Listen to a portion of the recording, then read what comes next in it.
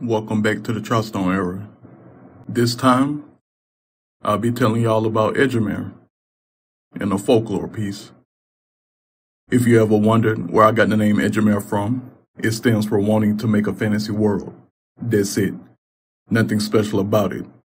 My imagination land put those letters together. I've made hundreds of places in my imagination land. Edgimaer is another one of them, and it means on the edge of merriness. Created eons ago by four giant wisps. They simply floated to each other in the universe they were created in, and talked for what seemed like seconds. Those seconds came to a group decision of making a new universe, where the four of them hand out power to the people they create. All of that power eventually moved to universe hopping until there's nothing left. Current day and age, Edgimaer is on its 23rd connection throughout their existence, where they connect to another universe that contains intelligent species. This time, it happened to be humanoid. Their natural state of being is a wisp, because they were created by wisp. Wisp being a small thin or twisted bunch, pieces, or flesh of variable amounts, in the form of light. Touching them would mean you are literally touching an orb of light. Disregarding the color, wisps tend to be immortal until they feel like turning off the light. They naturally notice and naturally live however long they desire. Because they are all celestial beings that can survive in whatever gaseous space. The four original god wisps that created Edgimaer are the following. The blue moon is named Bro Triagro. The green moon is named Onomotorishiri. The red moon is named Ruzugu Goyer. The yellow moon is named Jaclioteoros. Those four, especially radical as they are, created Edgimaer around 14 zillion years ago.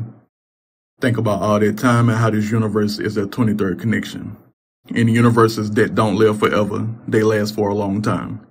They cut off their connection with universes once the intelligent species dies out.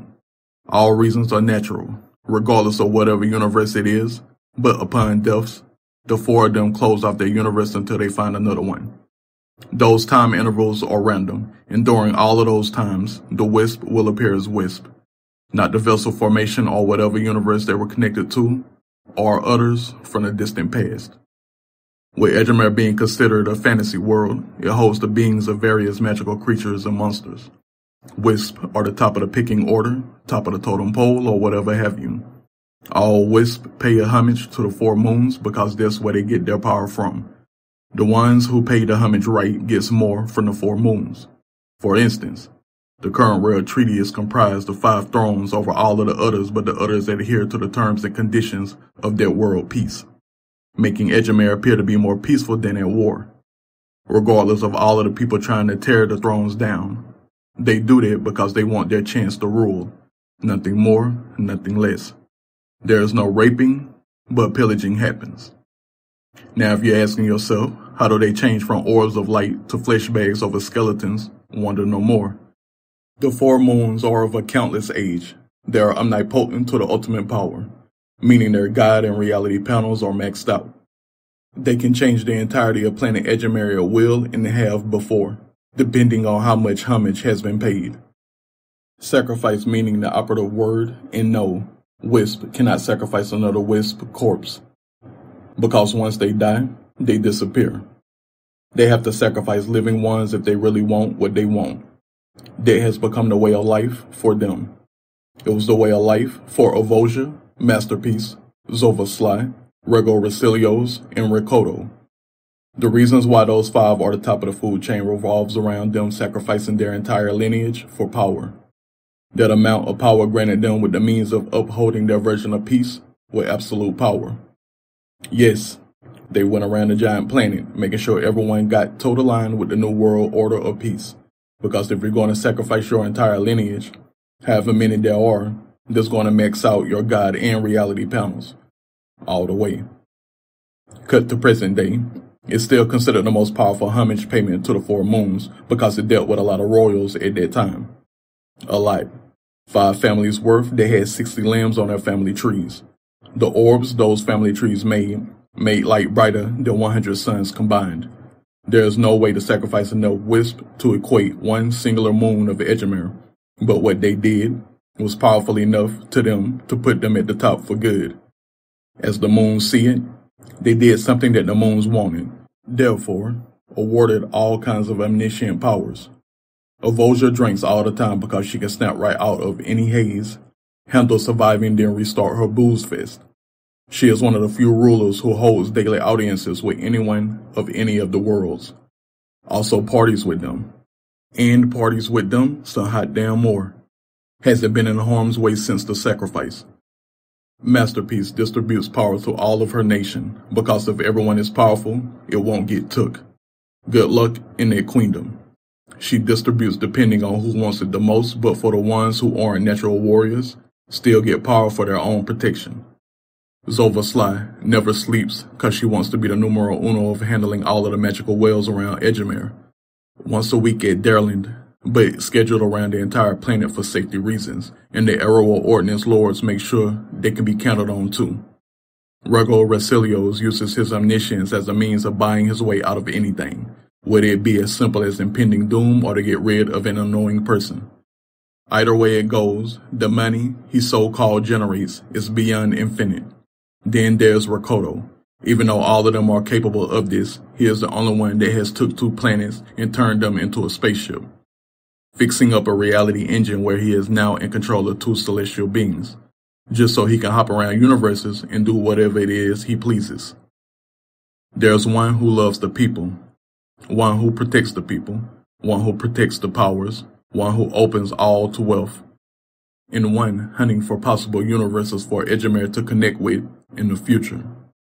The moons didn't see that coming, but the moons loved them, so much because of their want for power that isn't a need. To elaborate on that, they didn't want a journey throughout existence that has pain in it. How they want to set up their world would decrease the value of war and decrease the value of taking a throne, with them altering the money system, the food system, where populations reside, and countless other capacities of living throughout Edgimaer. The moons understood that peace order. As far as they see it, this is the safest world peace treaty they have ever witnessed, and no, they do not control the population of Edgimaer. They just keep the planet alive. The population does with the planet what they see fit. There's a lot that want to take all of that favoritism away.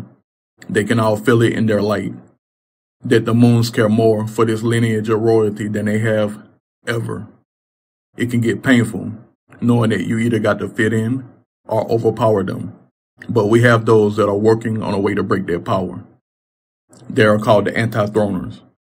All of the characters that fit that description are Dangerous, Fifany Lozo, Walgan, Usir, Oranhe, Sizico, Braytonair, Inferno, and Pormos.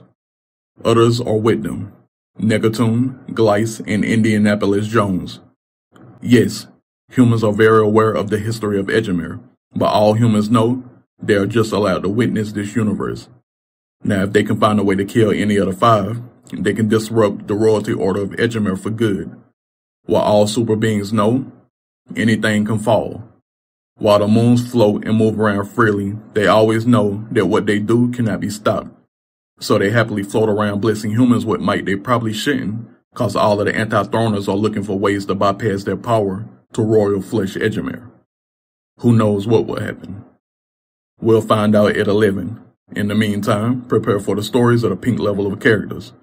Well, the ones that are actually Edgimights. Avosia, 1,327 years of age, of Malaysian goddess descent, happens to be the most proud member of Ngai Rayon Achul. But then again, you would be puzzled by it because she rarely says her coven's name. They put in their time on the battlefields and have survived so much since year 718. When Avosia was born, it was high time during the hunt for covens. Hers was on the chopping block with several others, but Avosia had too many perfect allies in her back pocket. Her best friends, Rakoto, Masterpiece, Zofasly, and Rego Resilios, were cut from the same cloth. Brought into a world with so much power, any path you take would be entertaining.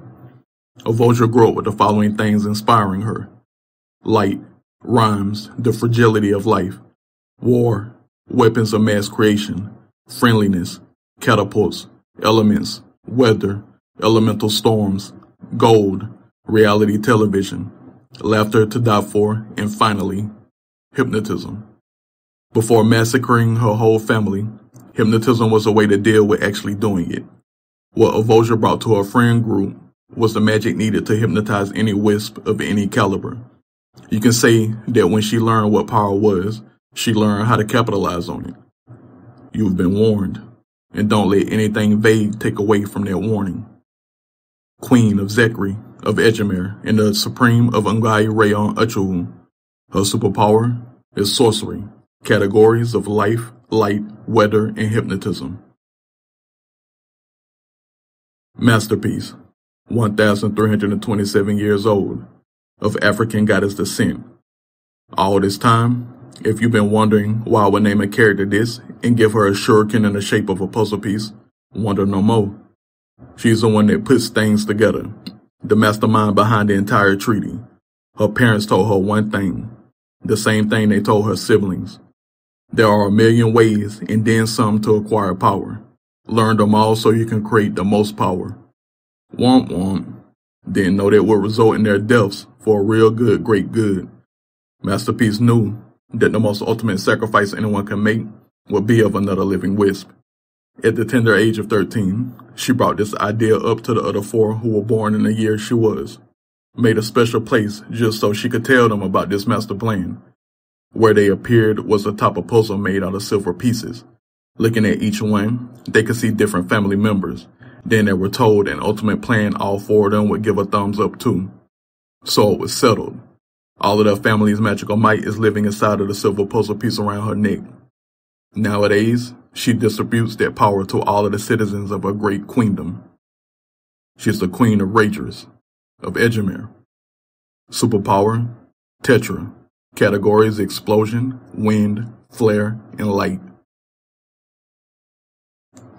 Zova Sly, 1,327 years old, of Oriental goddess descent, of the slyest descent. Throughout the many worlds of the Crimson Collective, Zova Sly is exactly her code name. Where the hypnotism of Avosia failed, Zova picked up on the sly. It takes great amount of intellect, strategy, and luck to get entire lineages in one spot. To get 5 in one spot, she volunteered a life of taking care of the magical wells. Doing this allowed her to understand the system of magical might all over Edgimaer and its moons. Secrets upon secrets were shared with her friends, and those secrets, she developed a way to make friends while all of the wraith occupy around the oceans of Edgimaer. There's an ode to a pirate ship forever appearing at any given time, but don't fret. With all the power this treaty has, they move with no animosity. Because Zova used to tell them when they were kids, when we acquire all of the power, there will be no need to fret. There will be no need to hate. There will be no need to kill. She was right, because all 5 of them do things that have made the current day of Edgimaer the most high. Regardless of the anti-throner's existence, the paradise she turned Kanisha into will literally free your life. Queen of the Oceans and Kanisha of Edgimaer. Superpower is Mirror Octopus. Rego Rasilios, 1,327 years old, of German god descent. He loves that he's deemed a comedian. Fucking around with humans has him the happiest, and he loves to spread happiness. After learning everything about humanity, his favorite thing was to set hoes free, via giving them stacks upon stacks so they can get what they need. Because the money system in Edgimaer is almost non-existent. It's like a culture that has everything so everyone rarely goes without, until somebody wants to change the world for the worst. Looking at all of the history of Edgimaer showed him that times where people said to hell with the money system was the most happy times. With there being happy times means there's less bloodshed, and who doesn't want to go see what a new city is about without worrying about a terrorist attack? Please point Rego in the direction of those miserable people. He will gladly make sure that his enchanted stack of paper will quell rage as well as annoyances. I haven't talked a lick about his powers. Don't need to. He can bring astronomical powers anywhere he is and even in places he's not. So if his brows ever crunch, take the money he whips out, because the last thing anyone needs to do is try him.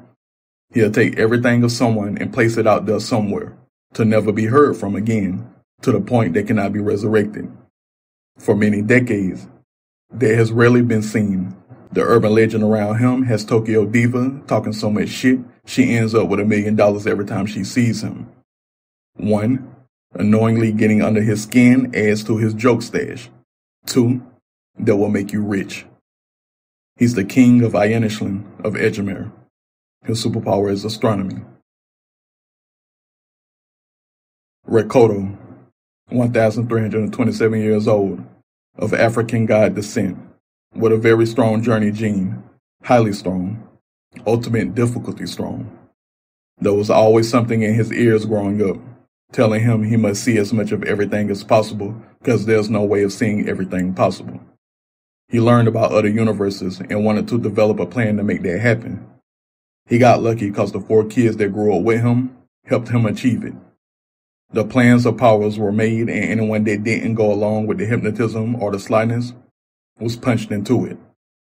Rekoto was lucky to be blessed with weather as a superpower, but it's his drive of seeing a multitude of universes that turned him into a one-man army before he turned into a man. Didn't let up on any of that aggression for a moment until the plan was a success. Started his lineage after making his universe-tripping spaceship. It's been a tradition since. If he meets a woman that changes his mind, conception. He has 7 kids now, but the amount of universes he has been to, nowhere near that amount. He's the king of Indias, the second Edgimaer. Superpower is weather. On that note, Rekoto gave the old kingdom of Gomelos to a lineage of peace. They have been ruling Gomelos successfully for the last millennium, even against all of the anti-throners. You can chalk that up to Roughhead's development. Onward to the youngest princes and princess of Edgimaer. Before I give descriptions of how they be, I noticed something. I made 6 princes, all with superpowers that kind of go with each other. Hell, heaven, fire, water, earth, and afterlife. With the princess having a superpower of weather, it's a holy 70. Think about it as much as you need.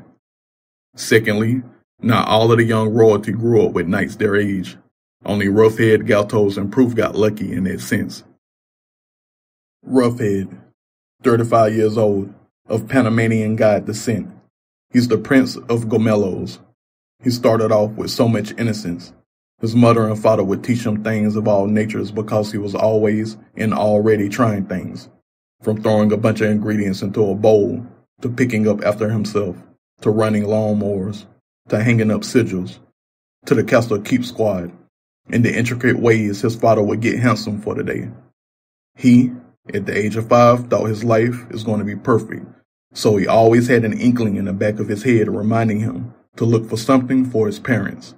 The exact moment he went on his first venture. Took him many years until he found something that reminded him of his youth with his parents. It was on display with several other golden idols representing models of families. Lots of different combinations, but the one he chose was a randomized enchanted one. Something a lot of people try to buy from a specific shop. First time there, he chose one that was highly enchanted, with energies that give off a truly wholesome energy that can cure trauma in people. He didn't know this, but many Edgimights did. One of them was so desperate for one of the charmed golden items that he harmed the child to get it. Ever since that day, Roughhead's head has been so rough, you can't knock him out with a Gundam punch. Unfortunate for him, the quest to find a perfect present to represent his parents procreating him is not finished. Prince of Gomelos of Edgimaer, the secret weapon of the Vayashi settlement forces. A galactic class one-man army, gunman, hero helper, and the head of IMD Adventure Gaming. His superpower is hell. Huge side note, Sir Sworn is his first knight. Parents decided to procreate when the king and queen finally decided to. Sir Sworn is the captain of the Vayashi settlement forces, a galactic class one-man army hero and annihilation hero. His superpower is Laser Ladybug. Galtos, 32 years old, of German god descent. He's the 3rd prince of Amarwat. This lineage decides their rulers depending on who has the most might of the siblings. You guessed right, it's Galtos, but his father is so far away from handing over the reins that he doesn't really care about it. What he does care about is being the state governor of Falcon State of America, Planet Z, holding down a leadership role with the utmost respect for mankind. Being a prince, a hero, and a politician keeps him booked and blessed. He doesn't mind. He was given gifts and he plans on using them well. He said that, but he actually uses them Omega style. If you ever decide to take up villainy, you will probably be taken out by him. Only because he knows majority of the heroes, worlds wide. What he brings to the table is strike first to finish first. Give him the group strategy and he'll follow through as if he's beyond invulnerable. One of the bonuses of having him in your back pocket is Shveta, his first knight and dame. They grew up together, fell in love together to whoop ass over villainy together. For a whole lifetime. He's the third prince of Amarwat of Edgimaer, state governor of Falcon State, galactic class one-man army, and hero helper. His superpower is heaven. Shveta is the first knight of Gatos, and she has the same hero credentials as him, as well as the same superpower. Crave, 27 years old, of Turkish god descent. He's the prince of Nymor, the land of ghouls, ghosts, and gotchas. You can learn a lot and be awarded a lot, because this land is friendly like that. Perhaps the most friendly land in Edgimaer. It's oddly been dodging throne takeovers because all houses have an equal shot at ruling. His father plays no games with keeping the peace. He owes his peace to the current world treaty.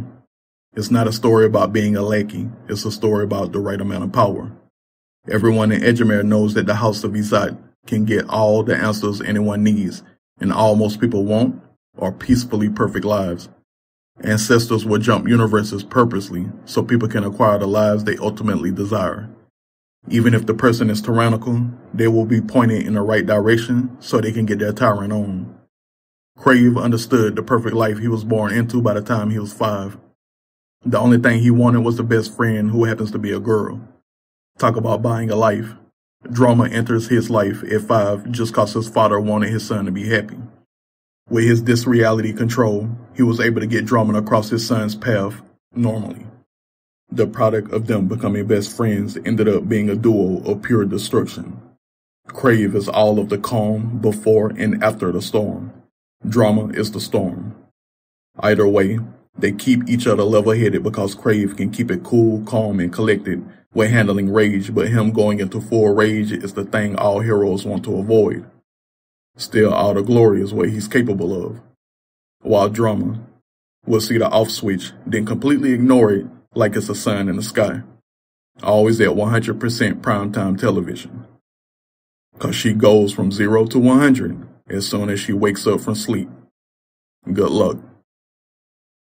He's the Prince of Nymor of Edgimaer, a galactic-class spirit guide and hunter, one-man army hero and helper hero. His superpower is afterlife. Drama has the same occupations of him and the same powers. She is not considered one of his knights, but damn near almost completely acts like it.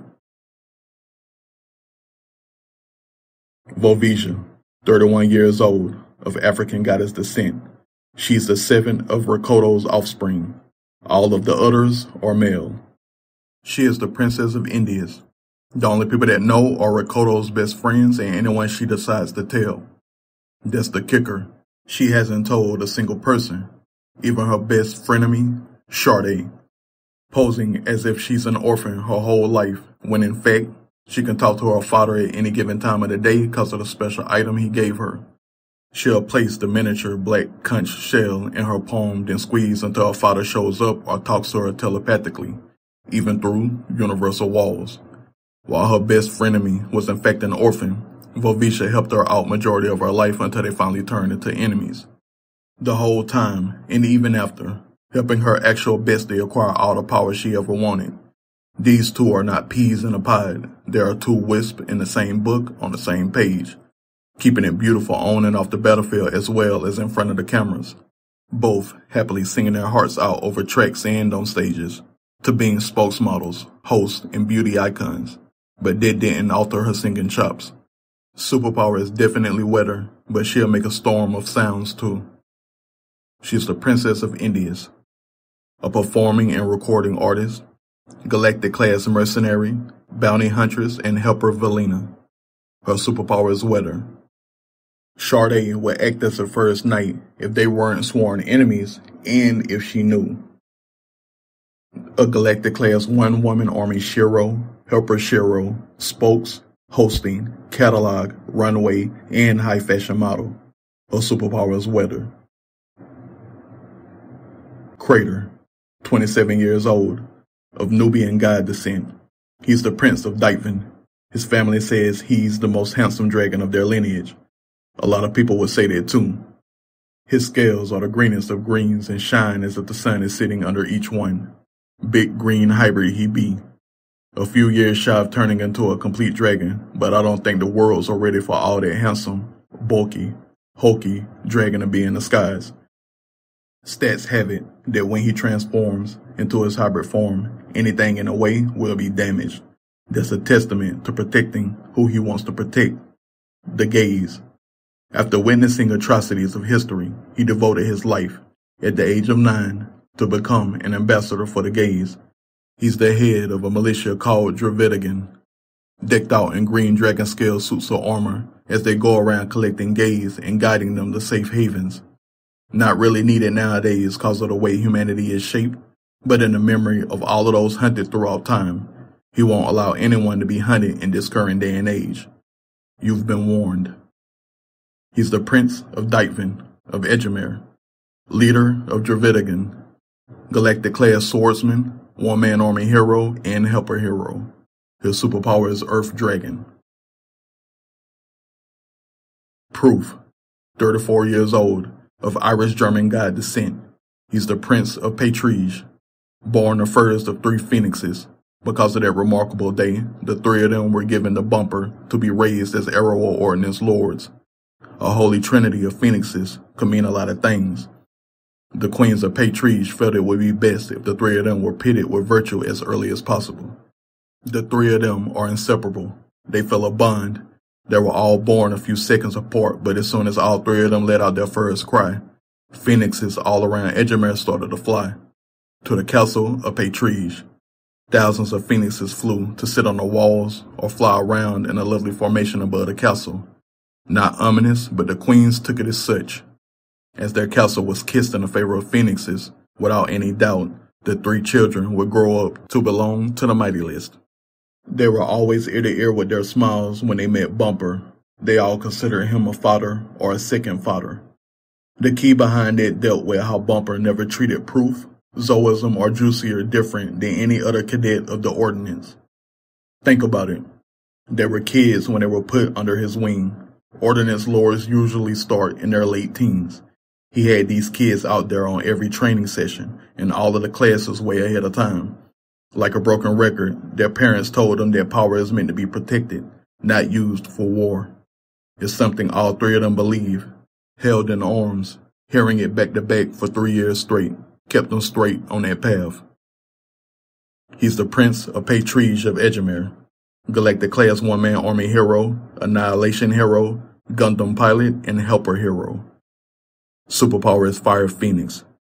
Zoism and Juicier have the same occupations as him, and they have the powers of Electric Phoenix and Vegetation Phoenix. Splashworth, 35 years old, of Dutch god descent. He's the Prince of Wonderville. If you ever have a conversation with his parents, you'll have a hard time wondering why they were so concerned about him. He came out not ready for the hard life of being a warrior, but it was his mother's father that simply worded him in the right direction. There will be a time where you will want to go everywhere. You will not be able to go anywhere if you don't know how to fight everywhere.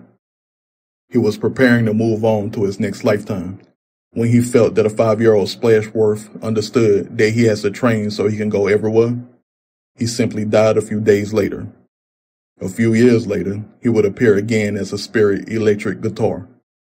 The Mego Universe goes not a single place without him because a spirit guitar powers him up and guides him. Been roaming around punching with the density of the deep blue sea since. Then he got lucky. Around the time he was 13, he met Zeus, best friend to be, and with him being an electricity wielder, their powers could do a lot for their ventures. Zeus happened to be more versed with being a super being than Splashworth, so he asked him, "Have you ever considered buying your way out of fights?" Bingo. Splashworth turned into the second Rego Zillions, would try his damnedest to avoid fighting by unassing hella cash, but being around Zeus taught him about a lot more might, cause Zeus was the shoo-in for him to meet all of the 1,000 watch list to be. Then he was placed on it himself. The Prince of Wonderville of Edgimaer, galactic-class adventuring bard and helper hero.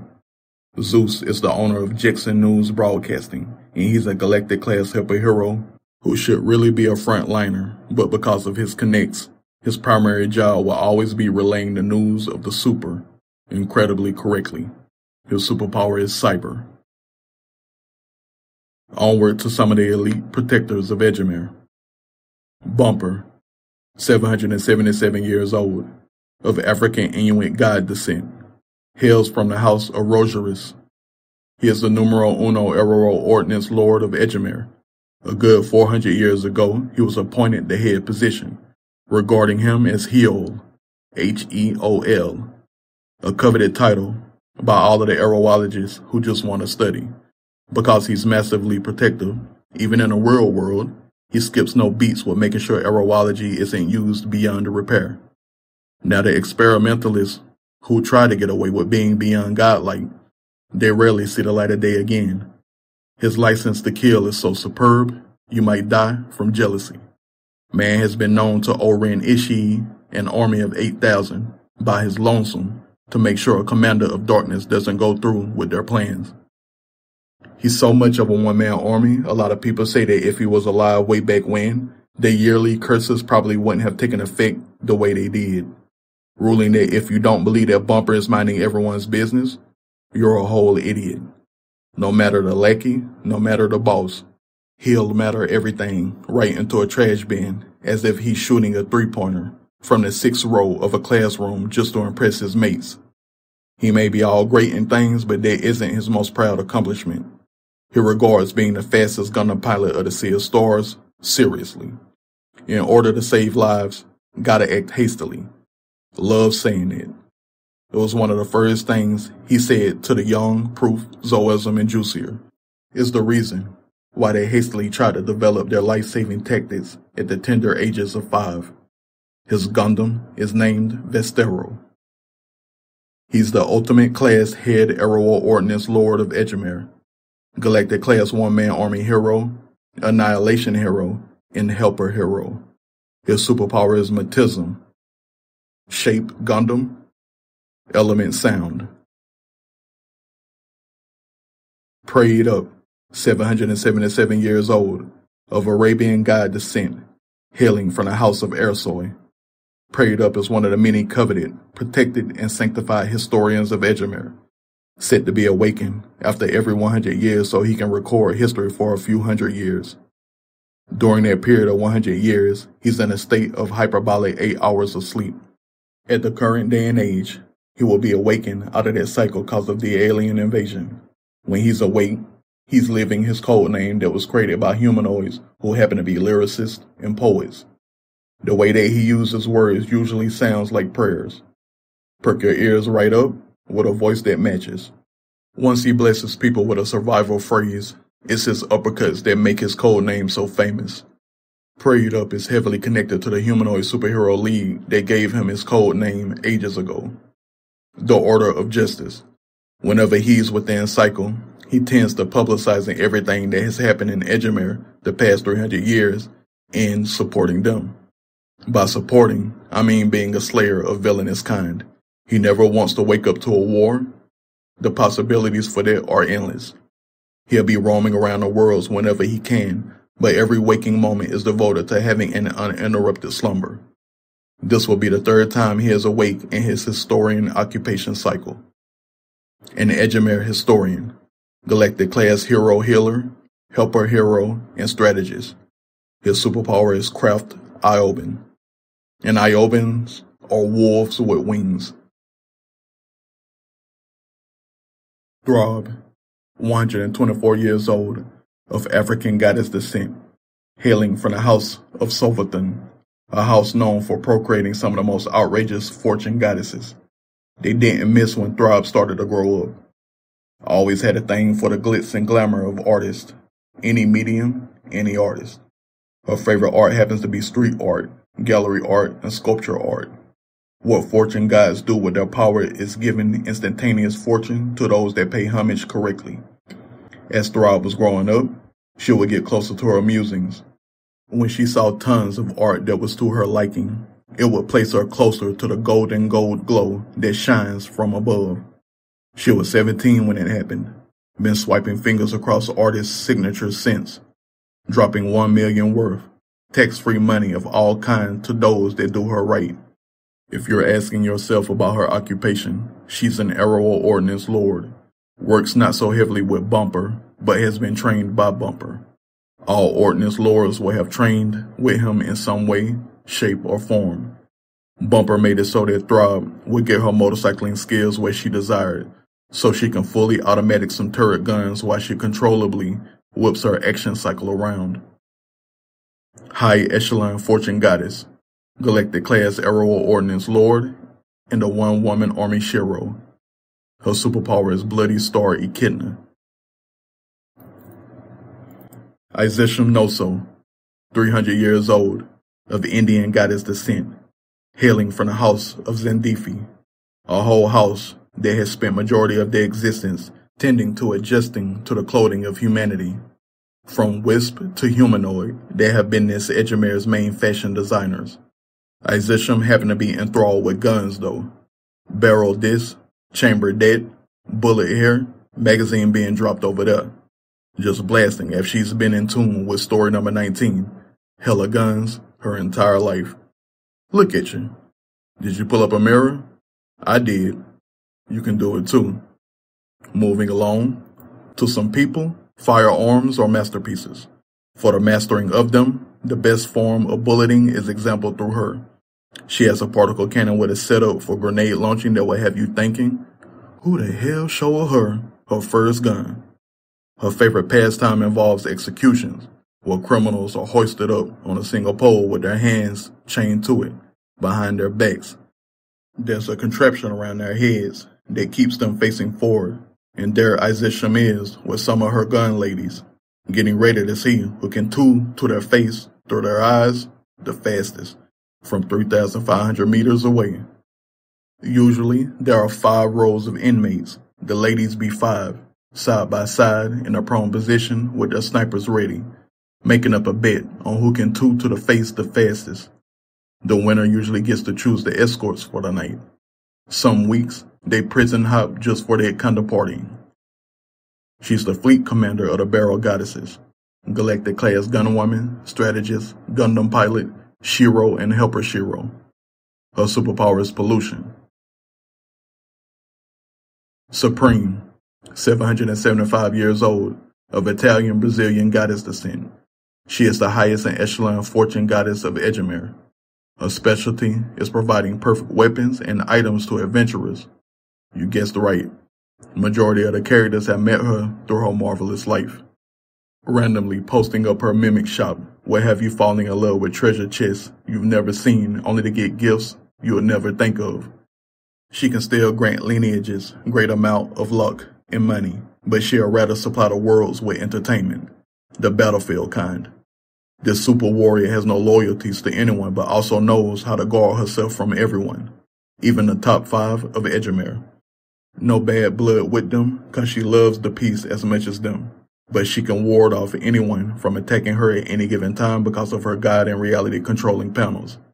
Until she wants to fight, she doesn't have to. What she lives for is a smile on teens' faces when they hold one of her items, then enjoys them walking away with it, after they've paid. 4 is that payment to whatever charity closest by, to where the mimic shop popped up at. Whenever you meet her, she'll let you hold something, but be prepared to glow, cause that shiny thing will have you all inspired to the ultimate echelon. The highest in echelon fortune goddess, Galactic Class 1 woman army, archaeologist, and the owner of the mimic shop. Her superpower is Mimic Ray.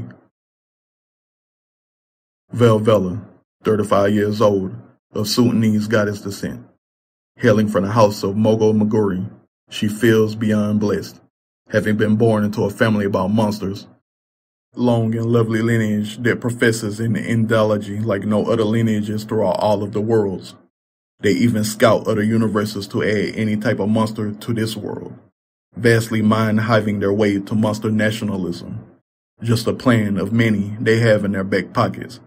They live very peaceful lives because of that threat they never have to remind anyone of.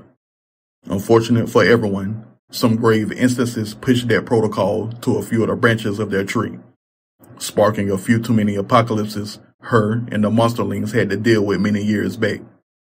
Giganto and Cataclysm benefited from those apocalypses though. Most of their superhero league did too, to the point the monsterlings have no humanoid enemies. Out of an extremely high capacity, they have been the main group to deal with monsters on forming planets, so that they don't miss out on a species or a life form that could benefit the growth of humanity. It's a nasty world out there, but these monster handlers experience fear at a 0% capacity, even in obvious death-do-you-down scenarios. She's a Galactic-class one-woman army shiro, strategist, and helper shiro through the monsterlings. Her superpower is Shadow Ioben, and remember, it's the wolf with wings. Ramazan, 35 years old, of Colombian Haitian god descent, hailing from the house of Warrior, a blacksmithing and forging lineage that has the most favorable and conditioned spirit weapon making methods. They have been providing the Sea of Stars with forces that should remain alive for an eternity or so. Their state of being comes with genetic makeup that vortexes spirits to them, even against Portuguese-type spirits. All of the House of Warrior knows how to control spirits. There's no way of telling when each character of the story got a spirit weapon from Ramazan, but his family has supplied a lot of the weapons that somehow ended up in his comrade's possession. What makes matters worse for villainkind revolves around how all of the Dark Lord Slayers of Edgimaer have weapons that were developed eons ago by the Warrior. Zapfang's Hazarils, Nidus's Ethnus Order, Zoom's Storm Skipper, Pride's Creeping Gore, and Old Milagroso's Drenched Pain all belong to the creators of the Warrior. Ramazan plans on upholding his family's legacy because it's one of the most ultimate ones. Just like his forefathers, he was always allowed to use any spirit for his first weapon for himself. He chose Evmokai and put him in the form of a spirit scimitar, a lovely Masamune-type blade made with the spirit of one of the grand chimeras of Edgimaer.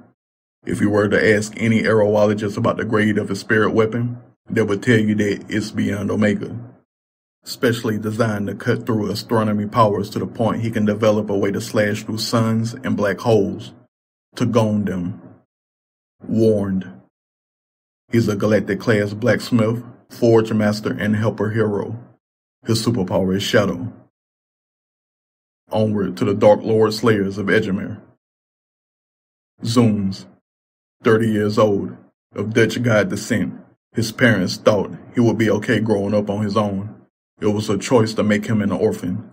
They covered their tracks incredibly good before leaving Edgimaer for good. For their lives were orphan-made too. The things they accomplished were on both sides of the proverbial fence. They left as legends but made sure their son wasn't connected to them.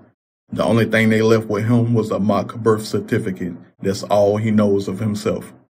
The Azure Acolytes took care of him per the wishes of the note that was left in his basket. The Azure Acolytes he stays with. Choosing them while fighting for them is what his life was. Now he's one of the ministers of the Covenant. Title given to him after slaying so many Dark Lords. Been through heaven and hell to help keep the peace in Edgimaer. Looking exactly like both of his parents, but still, to this day, no one knows who they are, but they would have been proud of him if their choices were different. Avoja, Masterpiece, Overslot, and Rugo Racilios are hella proud of him. He's an Azure Acolyte adventuring and traveling blue mage, Galactic-class hero and helper hero. His superpower is Magistry, with the categories of Diamond Dog, Light, Zenith, and Fire. Diamond dogs are like huskies with a horn that is made out of diamond. Like unicorns, but a dog.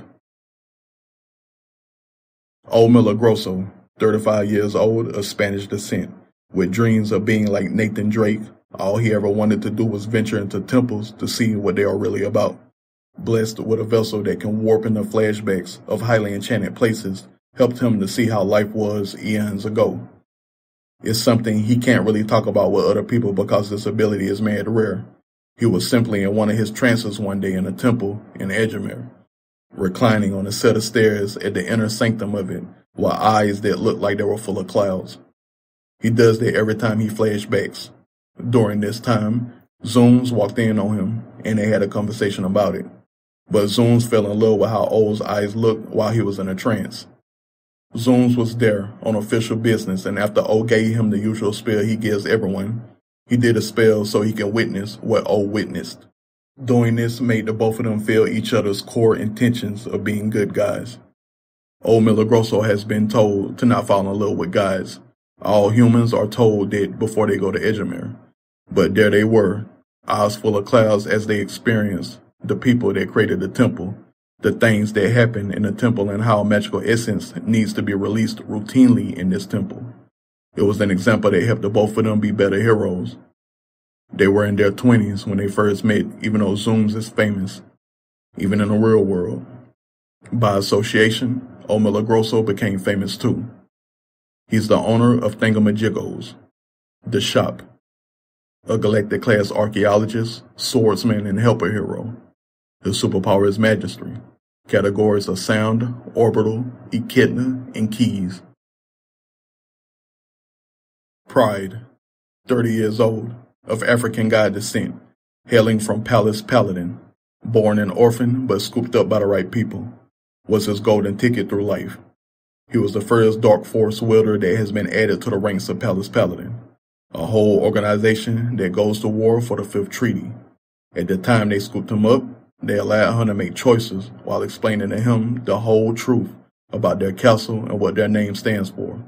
He liked it. He wanted to feel like he belonged. He wanted to feel needed, and he wanted a purpose. It was a family he wasn't expecting because 8 years of living in the streets would change anyone for the worse. After his first week of being around all of those soldiers that never gave him a bad look, his entire perception of life changed for the better. Pride was born shortly after. The monsters in his lineage started to be developed, and by the time his powers came in at puberty, he would be a star pupil to raise. With revenge for his parents' death on the horizon, he has been a Dark Lord Slayer since, all because the good guys actually welcomed him. All that love that was created out of nothing at all helped out all of the worlds. He's the highest dangerous scout of Palace Paladin, a galactic-class swordsman, one-man army hero, and helper hero. His superpower is Shadow. Nidus, 30 years old, of Russian god descent, hailing from nowhere. As an orphaned baby, he somehow ended up in the Ifnis capital. One of their pediatricians got in touch with one of their aerologists, and there was some magic involved. Cause his birth certificate was the truth, a sad truth. 2 famous sword artists were taken without the ability of resurrection. He would grow up with an ugly truth, but his parents did him right. With all of their God and reality panel intelligence, they made it so that he has a little bit of every renowned sword artist in his makeup. One of the government officials of Ifnis was smart enough to understand that part of his birth certificate, cause he knew how to read about his parents. Eventually, that adopted baby would grow up being a vigilante for Ifnis, then further developed into Nidus. By the way of his father's guidance, Nidus would be around Edgimaer picking up various swords and becoming a beacon of darkness that's against darkness. Cut to the current day and age.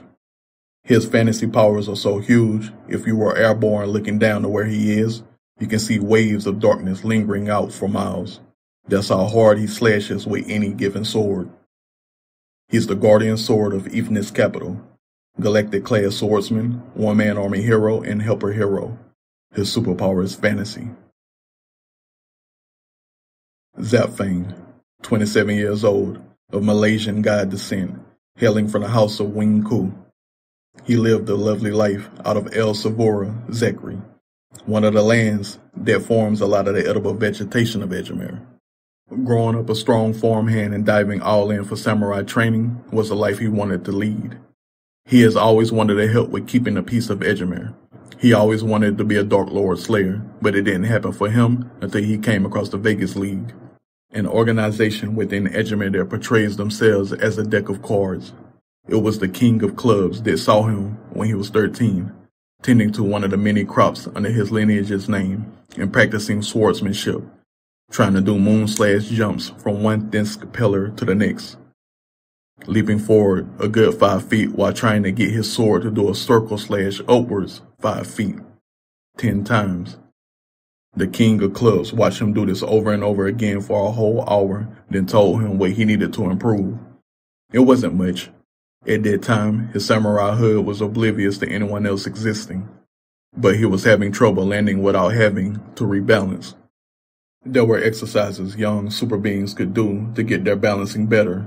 He loved it, and never showed any reluctance to the advice this stranger gave. The King of Clubs watched him for another hour, watching Zap Fang do the exercise until his body gave up on him. Then watched him put the standing tall stone garden back to its untouched sandy state, raked the lines in a lovely pattern, then stretched before he went back to the farmhouse with a wagon full of greens. Long story, but the Vegas League saw the potential through the portal of sight and told King of Clubs that he'd fit right in. At this current day and age, he is the new King of Clubs. Protector, as the King of Clubs of the Vegas League. Galactic-class swordsman, one-man army hero, and helper hero. Superpower is quasar-electric sword bug. Onward to the anti-throners. Walgen, 32 years old, of a Hungarian god descent, hailing from the house of Ogadam. This lad is one of those that holds down a spot on the do not fuck around and find out list. Been trying his damnness to be stronger than any other strength-bending Edgimight to have ever existed. Means it. It's in his core to be all high scores. You can catch him ruining spacecraft or in underground fighting rings. Sometimes he has to guise himself in order to do what he wants. His urban legend is mighty and futile. He spends his time paying attention to bulletin boards in hopes of coming across Galtos. Galtos has been in his crosshairs his entire life because of the feuds of the houses in Edgimaer. He wants to be more than a ruler. He wants all of the yesteryears to lead up to him taking a throne. From all the times he started disrupting the peace in his youth, till nowadays, being a regular nuisance to all of hero kind. He will never stop until Amarawat is back in the possession of the Ogadams. A galactic-class monster hunter, tamer, slayer, one-man army villain, annihilation villain, and helper villain. His superpower is hell.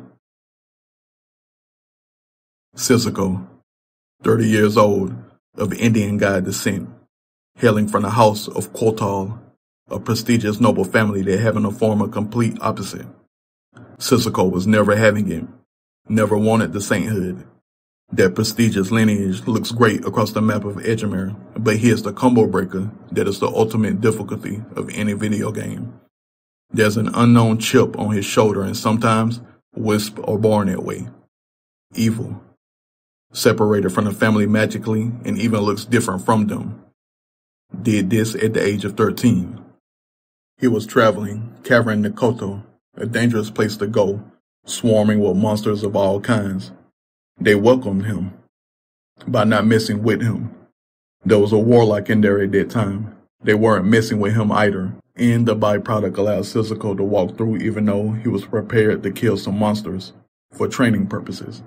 With none of them acting aggro, he just shrugged his shoulders and kept traveling through until he saw that warlock. He simply asked Detonate if he could change his vessel. Detonate asked him, "What's in it for me?" Sissoko answered with, "I asked you first." Detonate laughed and laughed at the brave kid, only because he knows what the genetics of Kotal look like. Willingly giving up that specific look was very puzzling to an aged Detonate, been around all kinds of worlds but has never seen someone of a noble lineage go opposite. Then again, he has heard about one of their family members not fitting their mold, and this hasn't happened in their many millennia of existence. Detonate eventually asked him, "What would you like to look like?" Sissoko simply answered with, "Evil." A hardened face he was rewarded with, hasn't returned to his family since, and they can't do anything to locate him because with his vessel changed meant that the call home feature of such godlike creatures was voided. Detonate eventually listed the names of all of the secret evil organizations home to Edgimaer. Sissoko chose the Diablo Circle. He's the Diablo Circle's main protector, galactic-class swordsman, one-man army villain, and villain helper. Superpower is Quasar Lightning Trilobite. Edgimaer, 35 years old, of Swedish god descent, hailing from the House of Nygun, one of the monster hunter lineages of Edgimaer. Knowledge of all of the creatures that have existed in Edgimaer is in their personal library. It's a luxurious-looking library, one of the very few places of Edgimaer enchanted by the moons. They love the lineage of Nygun. They have done a crazy amount of incredulous things when it comes to monsters. Exterminating the ones that have caused the most issues, bringing in new monsters, and collecting mad data on all of the species. Intelligence is mighty when it comes to this family, but they are of the neutral kind. They tend to do whatever they please, but mostly monster wrangling.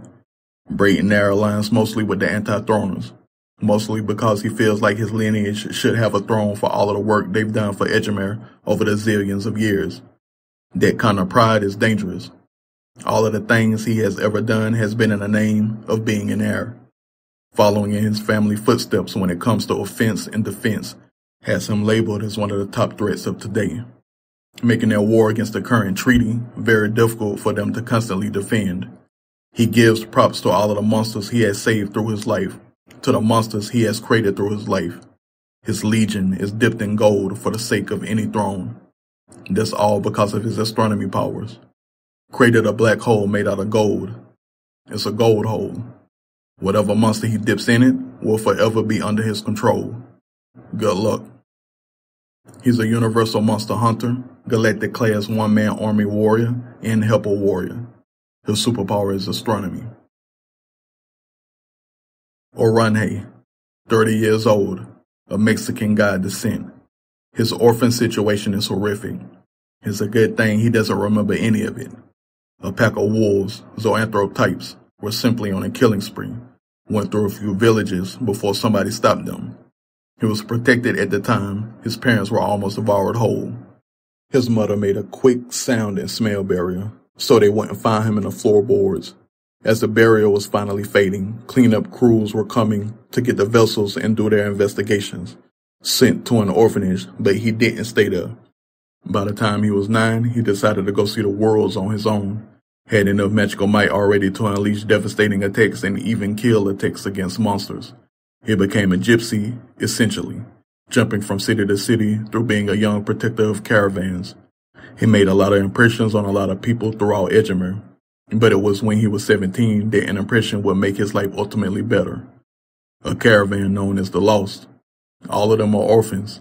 All of them are powerful. All of them pitch in. All of them want to stay on the move. When he found out that everyone is an orphan, he felt that his life was complete. They did nothing but add to the amounts of danger this secret legion has. Pretending to be downtrodden, but they are as decorated as any of the round tables of the Fifth Treaty. All because of Orange's natural swordsmanship. When all of the warriors of this legion started swapping techniques to improve themselves, he was the key to them becoming known. They weren't a secret anymore, because instead of moving throughout the shadows to get around to survive, they were out in the open, and all of the anti-throners rejoiced. If you ever see him standing out on a battlefield alone, his army of light will keep him company, whether you see it or not, and he will be the last thing you see. He's a slayer for the caravan of the lost, galactic class swordsman, one-man army villain, and helper villain. His superpower is Crafty Tiger.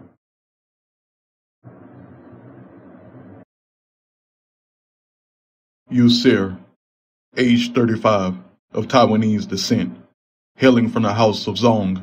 His existence is a puzzling one. He used to have it made when he was in a circle of Roughhead, but Roughhead never felt for him what he wanted. What he saw when Roughhead exposed his tenderness and care to Sir Sworn lit a fire under his ass. When Roughhead added echoes to his love realm, that made Yusir into an ultimate enemy. Nemesis, if you will. Even to the point Ysir started making video games to compete with Roughhead in another similar capacity. Obsessions sometimes do us some good, but in his case, it's his purpose. To ruin the nation of Gomelos for glory and to make Roughhead pay attention to him in ways he has always desired. The worst thing about this love-hate relationship revolves around Ysir never taking an opportunity to end Roughhead. Cause deep down, he wants Roughhead to tell him, I love you. He's not obsessed, he's suffering. But any time outside of Roughhead being on his mind, he is a pretty ultimate person. Congeniality awards across his entire life. But the second that Roughhead is brought up, he'll turn into that Debbie Downer. Galactic-class one-man army villain, strategist, gunman, helper villain, and the head of disaster-wide gaming.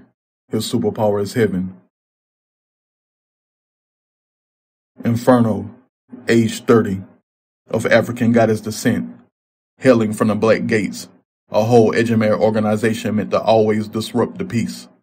Throughout the zillions of years, they have been able to keep their locations a secret. All of them are dimensional pockets that they can move. They are labeled with a very random cardinal, a rather bright red one, somewhere on the ground where it's not supposed to be, with it never having enough enchants to be picked up on by godly sensing abilities. No one ever sees a bright red cardinal walking around on the ground. To activate the Black Gates, they have several code phrases they have kept on Madlock over the years. All because, once you step in, you are in the shadow version of Edgimaer. That's where all of the evil groupings, armies, legions, and organizations reside. Currently, Inferno is the head. They gave her the reins of the secrets when she was 22. Having running around all of the worlds trying to find what her power is. She did. Nosy little self knows just how to use her powers. Will summon a little hellified hummingbird and have it record everything in an atmosphere. It be so invisible from sensing capabilities that nothing ever knows it. Inferno is the sneakiest Edgimight. The day she saw a bright red cardinal looking up at her and hella snakes 25 feet away indicated to her that she's about to discover a secret. It took her days to catch somebody out there, but there were two of her hummingbirds peeping everything, so she went to the bright red cardinal and said, I'm ready to run, not ready to hide. Immediately, the magic of this organization masked their surroundings as she instantly disappeared from sight. The Black Gates emerged and she walked through with the utmost bravery, then was held captive until she told them how she found them. Ever since then, they prepared her for great things as they told her many things of all of Edgimaer's past. Things that are scattered throughout so many libraries and historians. Unlike them, she's been acting on those secrets. Head of the Black Gates, Galactic-class one-woman army Valina and helper Valina. Her superpower is Hell's Hummingbird. Dangerous, 35 years old, of African-Rican goddess descent, hailing from the house of Senesis, one of the houses of Edgimaer that buys their time with saying yes, so they can claim a throne someday. Their desire to rule a nation is mad supreme, but dangerous, vowed at an early age that her life will be devoted to securing a throne.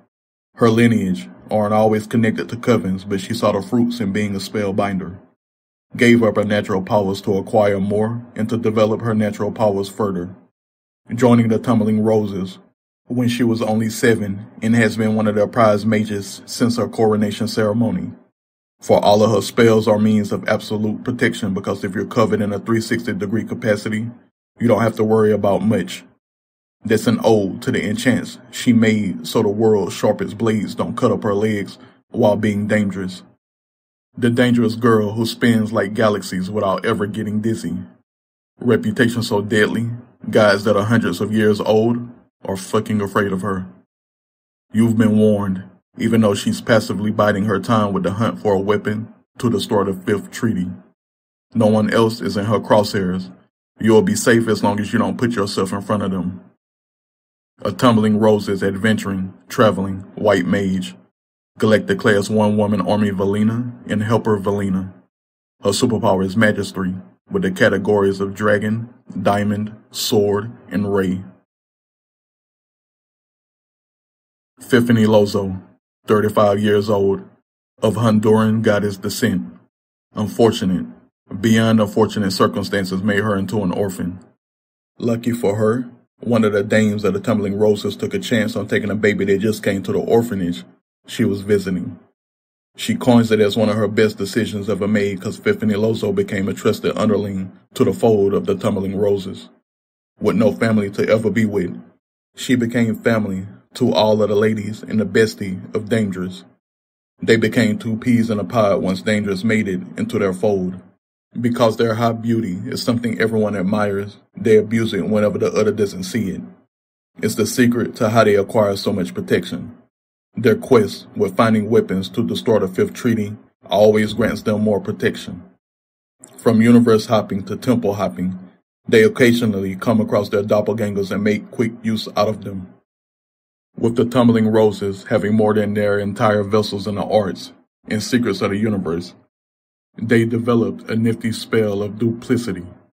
Fiffany Lozo and Dangerous have been blessed too many times by the elders of this coven because they believe they will be the combo breaker of the current peace treaty.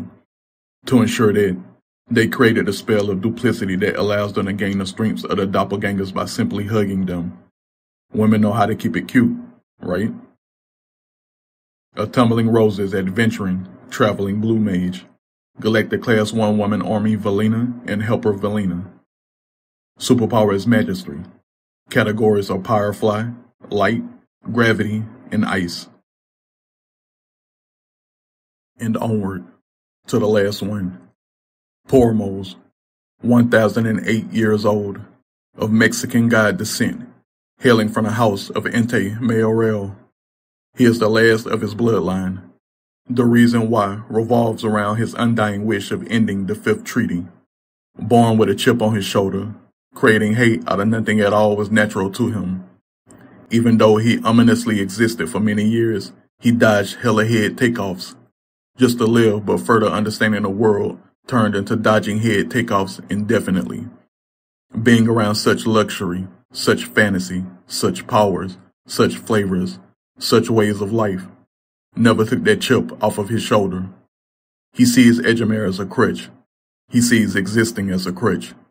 He's down in the deepest, darkest parts of evil's wishing well, constantly wishing niggas wouldn't, so everyone who wants to take a throne keeps their eyes on a prize. If more people were truly dedicated to setting Edgimaer on a new even, he would have gracefully bowed out ages ago. Yet, he retains his status as the ultimate anti-throner. Who doesn't want a throne? He wants all of these pretty-ass, handsome-ass forts and castles abolished. All he wants to see is the lack of society, feeling like any intelligent species is the bane of every existent. Living is pain, and he'll be the last thing everyone experiences before the sweet release. The head of Diablero Koto, a Diablo Koto adventuring traveling red mage. Galactic Class 1-man army villain, Annihilation villain, and Sanctuary villain. Superpower is Hexenry, with the categories of Stegosaur, Poison, Manipulation, and Sun. Those are the Edgimights, citizens of a high fantasy world, protected and developed by 4 omnipotent beings in the form of Wisp. Giant Wisp, a giant blue, green, red, and yellow wisp, rotating in multiple formations and going anywhere they damn well please. You've been informed. But here's the layout of how the nations are viewed. From west to east, Raedrus, Masterpiece's Queendom, the Nation of Mirrors. Symbol is 2 rectangles.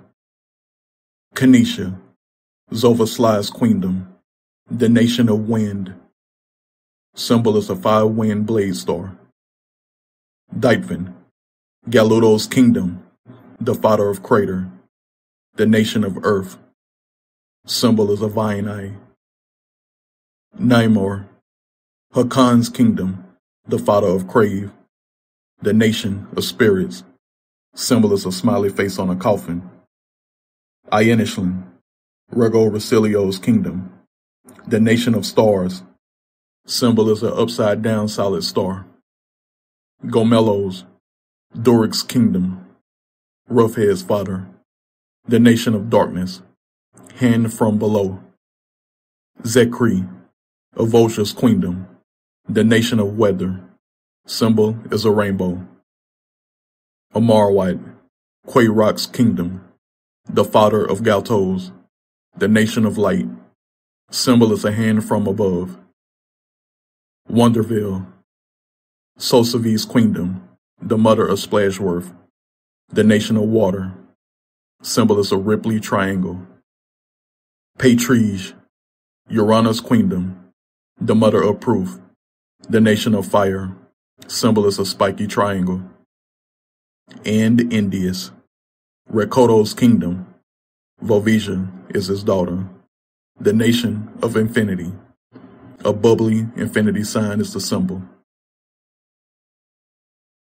As a sacred law, no humans are allowed to step foot on the moons. The only people that are allowed are the beings of Edgimaer. Say that human offsprings with a god. The offspring can step foot on the moon, but the parent may not. The moons have never allowed a species outside of Edgimaer to step on them.